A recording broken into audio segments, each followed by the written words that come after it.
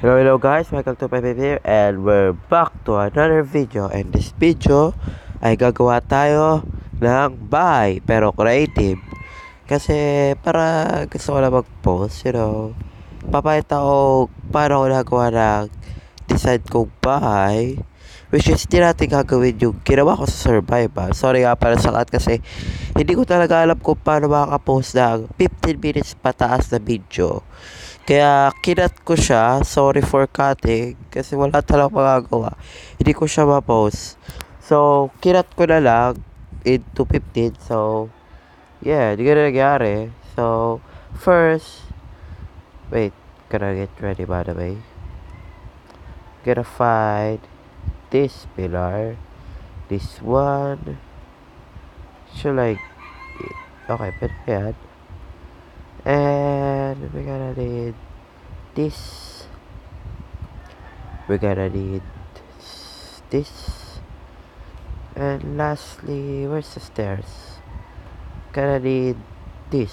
Like, no. Oh, no. Mali, sorry, yan. Okay. Okay, start na tayo. So, first, marking.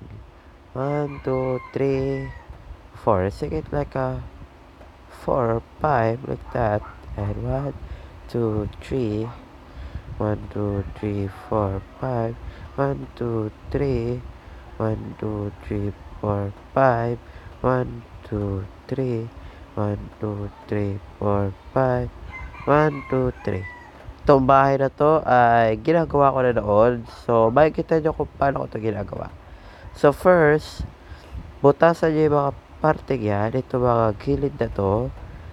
Yan, kita yan. Yan. Yan. Yan. Yan. Yan.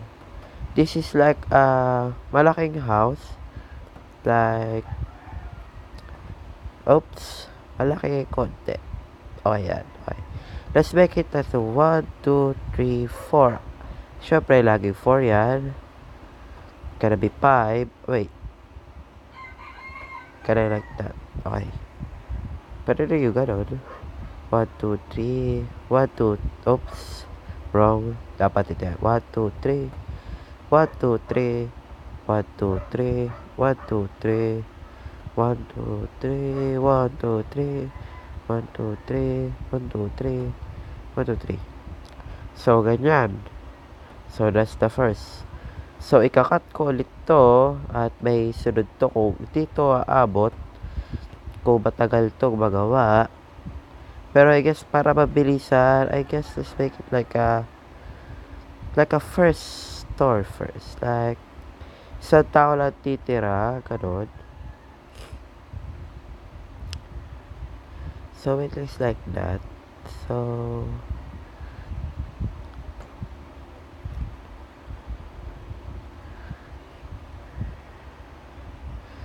ganyan.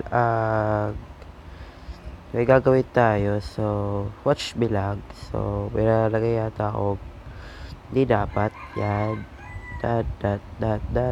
Lalagyan na natin ang mga ganito para mabilisan. Like that. Now, we're done to the roof. Let's make to the hallway. Now, to the hallway.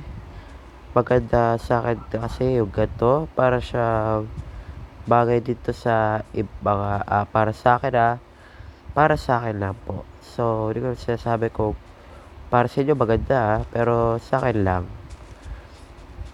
Taste ko to.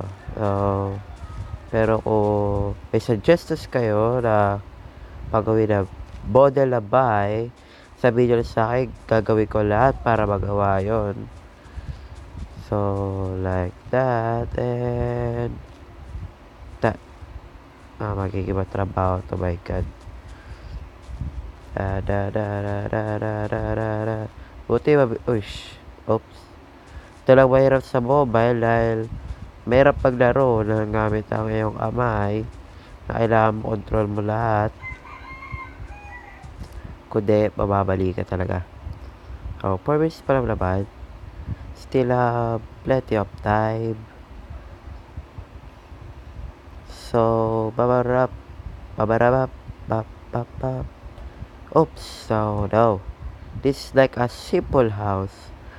Gagawin na lang natin yung second house pagka turuan niyo ako guys kung paano i-update yung YouTube kasi sabi daw kailangan daw na account. Yung number ng account is wala kaparehas sa ibang account. So, weird, di ba? So, hindi ko talaga magawa yun, unfortunately. Hindi tayo makagawa ng video na lampas sa 15 minutes. So, kailangan natin bilisan. Now, we're gonna do like that. So, para makolekta yan, go like that. Ginagawa ko, like, para maglalagay lang kayo ng stairs kung saan nyo gusto. Like, dito, to ganyan. Dito, tapos, dito, to ganyan. Dito, to ganyan. Ganun lang siya. Di ba? Madali naman. So, ganun yung susundan yung step. Oops. Kung ano yung kailangan magawa dyan, pwede naman ito ipabagal. Kasi kailangan natin talaga bilisan. Like a fast work boy. Dahil nagabol tayo ng oras. So, it's gonna be like that. And, yan. That's the first you need to do. Now, get a block of quartz. Takpan nyo yan. Like that. The first house, I guess. So, like a bigger house, siguro malaki na to.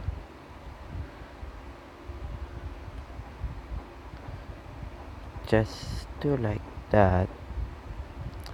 So, gagawin nyo guys, tatakpan nyo lang to para flat, pero hindi pa yan tapos.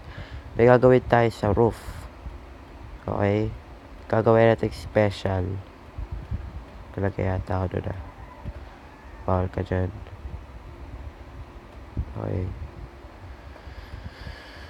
Okay. So, it's gonna be pwede na yata yung ganyan, flat. Is that like... So, maganda kung gagamit kayo na kung ano gusto nyo. So, we're gonna need a lantern for this. So, this is an empty room first. Pero hatiin pa natin yan sa ibang gulo. So, first, take off this part. Like that. And like that. That's gonna be the bedroom. So, add like this. And add like this. Like. And add another what? Ganyan. So, ganyan siya. Okay? Ito. Ganun lang siya guys. Tapos, ito. Like that and like that. So, bam.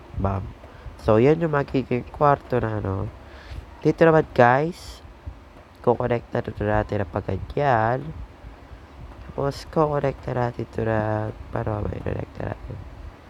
So, the first line, so, it's gonna be like that.